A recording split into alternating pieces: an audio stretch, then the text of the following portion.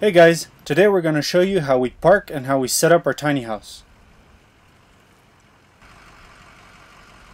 First step, we level our house left to right. For that we use those Anderson levelers that you see right there.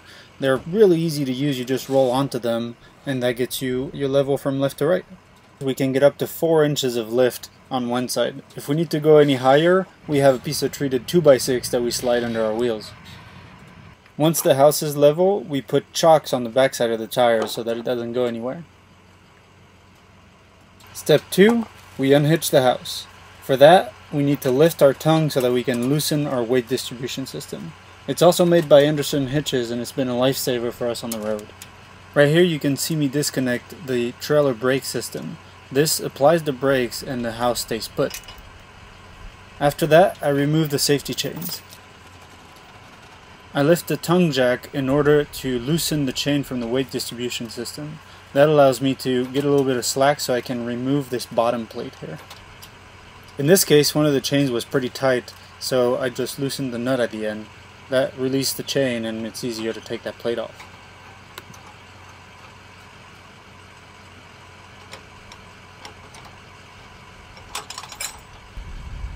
Now I'm lowering the tongue so I can unlock the receiver.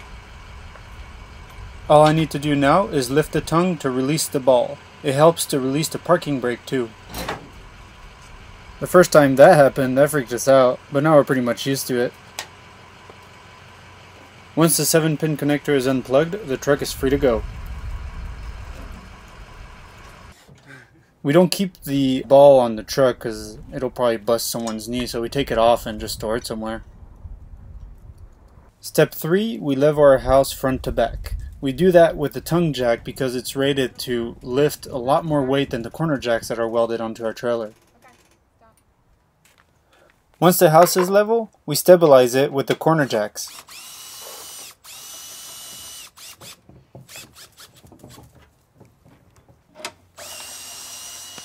The drill makes it a lot easier and quicker for us.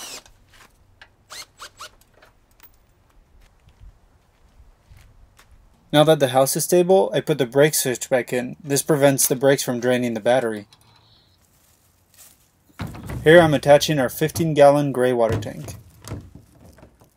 When off-grid, we dispose of our gray water responsibly. All of our products are 100% biodegradable. In RV parks, we usually can connect directly to their sewer system. And thanks to our Nature's Head composting toilet, we don't even have to deal with black water. Here Jenna is connecting our electricity to the grid. In this particular case, we plugged into one of our host's outdoors outlets.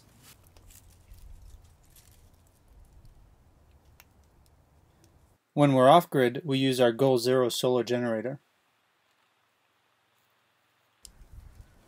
For water, we use a 50-foot long potable water hose. It's designed specifically to have drinking water go through it.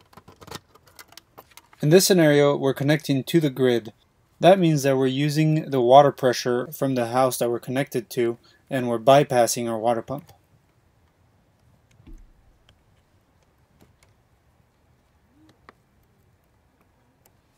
We put a pressure regulator and a valve at the end of the hose for more control. On the other end of the hose, we have a water filter. If we were off-grid, we would use our gravity-fed inlet to fill our water tank. It's a 46-gallon water tank. In this case, the pressure comes from the water pump. We then store all of our random items in the basement of our tiny house. We put a lock on our receiver to prevent the house from leaving without our permission. We built shutters for the front of our house to protect our windows from rocks, so when we arrive somewhere, we just simply open them.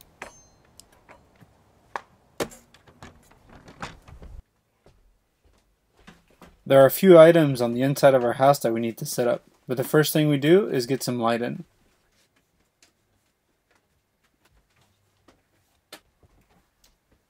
We store all of our pots and pans in the sink when we travel. We just don't trust them to stay on those hooks. Our shower head also tends to fall, so we put it down when we move around. Boom.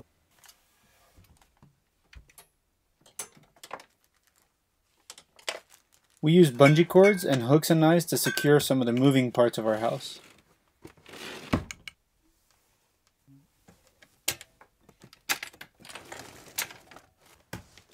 And lastly, we just set up our lounge.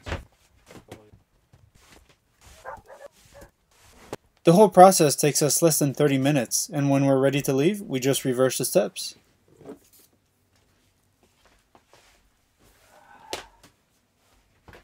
And that's it. Now we're just going to kick back and relax. I hope you've enjoyed this video.